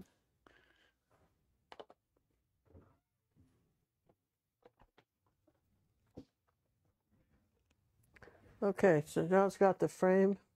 I feel like you can give me a good dry. I'll do that. I'll do a good dry on that. Test that hair dryer one more time. Yeah. Well, wait. Let me change one setting before you do that. One okay. second. Hold on. Don't do it yet. Just no, wait. I won't. I'm going to put a little bit of zinc white on something again. Audio. While you're waiting to do that, I'm going to just do a little zinc white here. Filter. Okay, I'm going to change it to the other setting. Suppression level. What's right there? Okay. So we're going to see how it does this time. All right. Ready to dry when you are.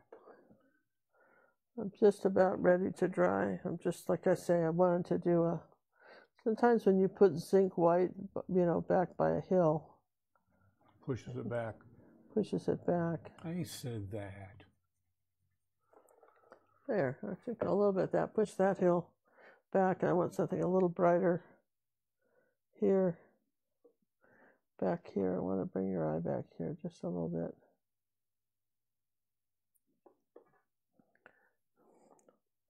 Not that much.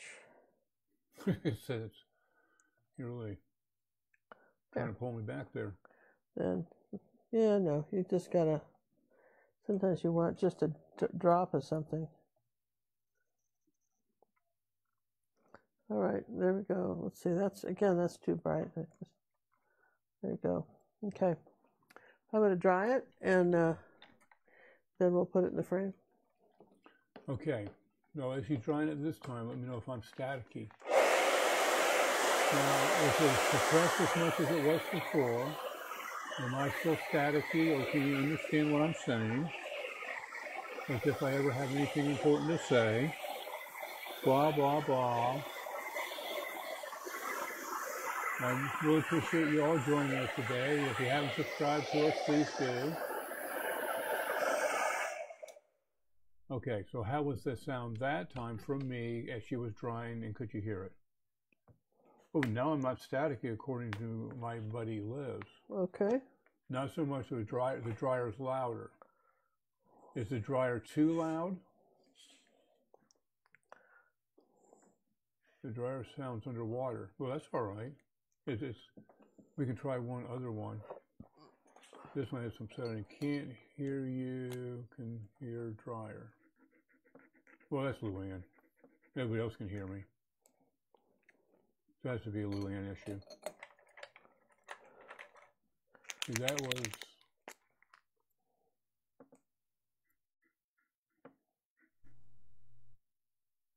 was 40. Let's try one more.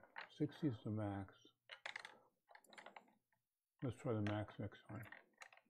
Okay, we're gonna do one more test. All right, well, that's good because I've got a. Not too bad on the dryer. I can understand you. Okay, that was 40. I'm gonna try the 60 setting and see what it does. As soon as the queen is ready to dry again. Well, I got to do something here, so let's see if I can. You just take your time. We're not going anywhere. I got to just do this with the. So that wasn't, the tower wasn't showing up, so something's either lighter or darker than something else, so, right? Now it shows up. Yeah. That's better, yeah. I'm liking it.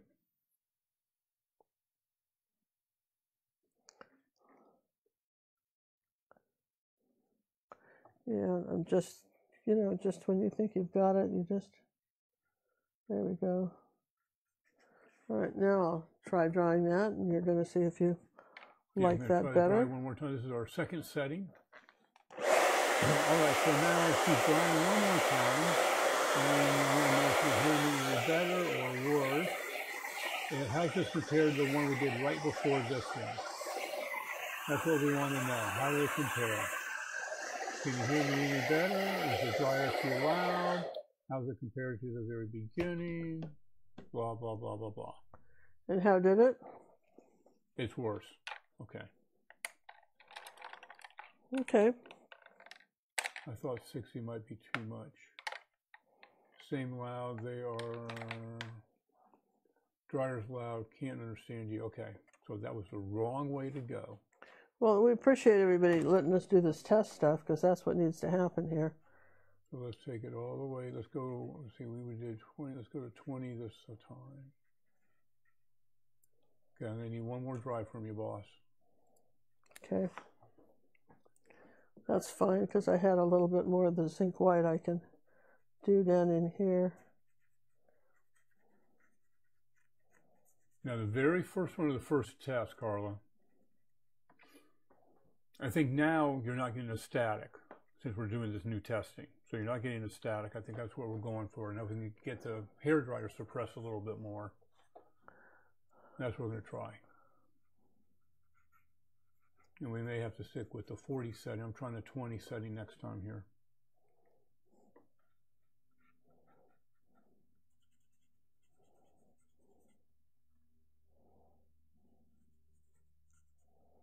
And the hairdryer might get suppressed the more it runs. The first test, okay. Okay, so I'm trying it again? Yep, try it again. Here we go. This is test number 3. Test number 3, we're at 20. And we want to know if it's better now or worse. Or was the first setting at 40 the best setting for this that we're doing right now? Again, this is only a test. Yes? I should have been an announcer. I could have had that job. So how did you do with that one? We'll gotta wait for the reports to come in. Sounds like a dryer. For the dryer one. So what does that mean? Well, wait. Liz is saying the last one was better.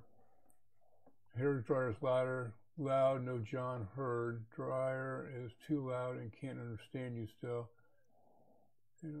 Still loud, but could hear you. I can't hear John in the beginning, then I could as you continued. So it takes the software to understand what it's doing before it'll suppress one.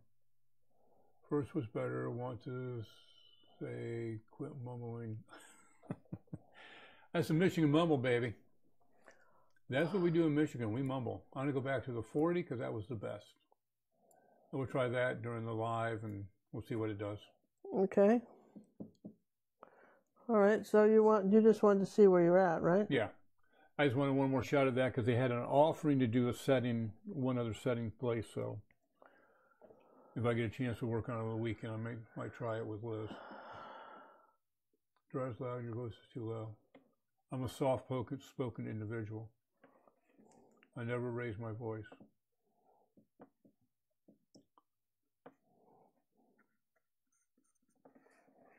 Yeah. We'll have to do some testing. Further testing will be done. Well, sometimes that's just what it needs, right? Yep.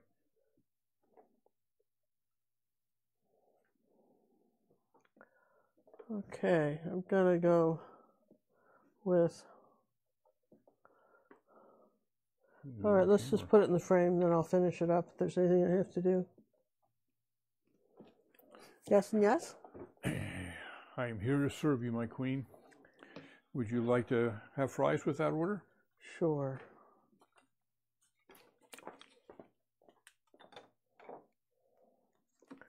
Let's see how we did with the final.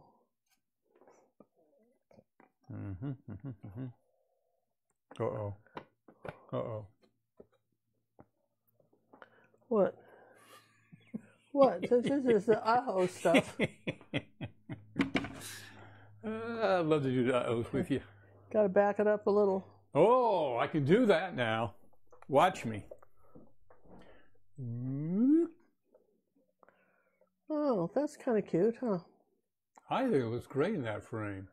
You don't like that frame? I do. I think it's kind of, yes, I said I think it's kind of cute, right? Well, yeah, but the way you said it. No, that I wasn't a believable one. It wasn't? How could it wasn't believable? I didn't see nothing, right? Somebody's going to enjoy this painting. I hope so. How could they not?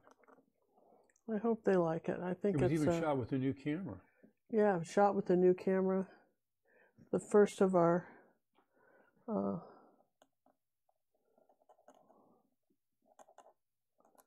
Now, for the Purple members that are out there, very soon I'm going to be sending out an email from our new email server. So be looking for that. I'm talking hopefully before 5 or 5:30 tonight. So if you're a Purple member, be looking for that.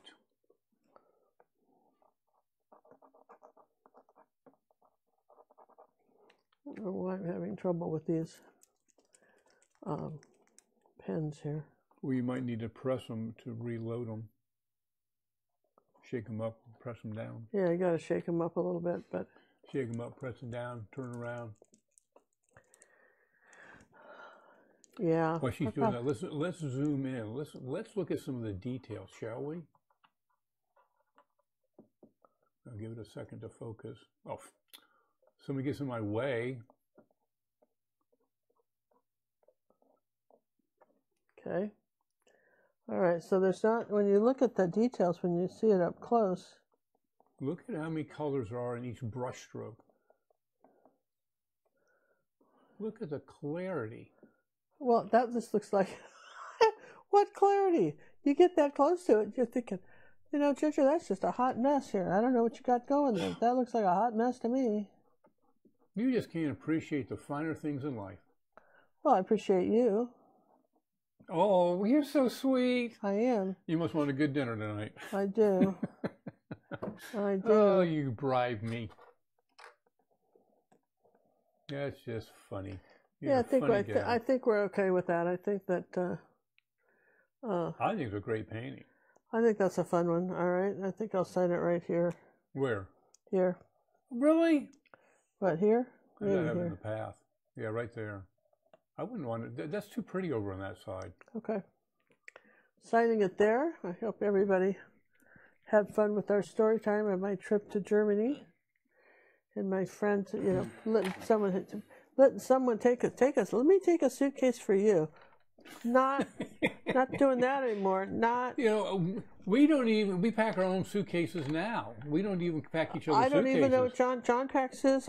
He doesn't pack mine either, right? No. If I don't know what's in your suitcase, you don't want to have to be the one explaining. You don't want to have to be explaining things. Explaining things to anybody, right?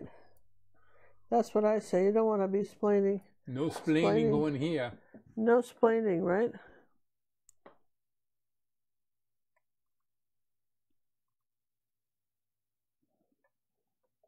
Okay, there we go. I need a little something right there. All right, well, that's a fun one. We'll be doing a live tutorial on Monday. This is probably the only story time we're going to be doing this week. But you never know for sure. But you never know for sure. We'll see if we keep it. Make sure you've got the. Let me check. Make sure that you've got your bell on. You have your bell on? Mm-hmm. Oh, your bell. Got it. Turn your bell on so that you can, if we are doing something, you can hear it, right? Okay. So that would be my take on what I would think would be helpful. Yes. And again, all these things are, Hey, we had a couple donations come in. I was so busy playing with my new cameras, I didn't notice them. I thank you for that. Anna Maria, thank you very much for your donation. And Miss Jules, I will add you guys on the list there so we tabulate it at the end of the quarter. End of the quarter is coming up in, 2 weeks? 14 days? Yeah, 2 weeks. 2 weeks from today. Quarter is over. That'll be the last one we have for a while of the drawings. Yeah. As we continue getting these paintings out and all the other good stuff we got going on. Yeah, all right. Well, this was fun. I hadn't done anything like this in a while. So this was fun for me. I hope it was fun for you. And we'll see you down the road, you guys. See you down the road. Thanks for watching. And this was really fun. Oh, wait. We can do one more close-up on you and see how my voice is. 1 second. Do now what now? Okay. You're going to be talking to the camera. I'm talking to the camera, right? And you can say goodbye to people. And then I'm going to go to the graphics for a little bit. Yeah. So talk a little bit so I can check it. Okay. And I can do the fine-tuning. This is a test. This is nothing but a test. I'm sorry. Listen, you guys. We know that story times are something we started this year back at just right around Christmas. And we've had such a great response. When you write a comment that makes such a difference to me, I love hearing from you, even if you just said love the show, it makes a difference. So we think, share it with your friends. You think they might like it. Again, thank you very much for watching. John's going to do something fun right now. I'm not sure what. I did. We moved it over to the Storytime closing moments, and we're going to sign off and say bye-bye, everyone, and we'll catch you on the next Storytime. Bye-bye, everyone. Catch you on the next Storytime.